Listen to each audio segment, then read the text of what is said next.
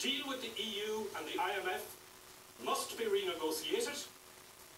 Labour is putting forward a basis for its renegotiation, and we're asking every single voter in the country to support us on this. Frankfurt's way or Labour's way. The Labour Party was set up by the great socialists like James Connolly and Jim Larkin and the unsung women and men who built the Labour movement at that time to be an alternative, to take on that system of capitalism and to provide a socialist alternative. That's what the Labour Party was built for. It has completely betrayed that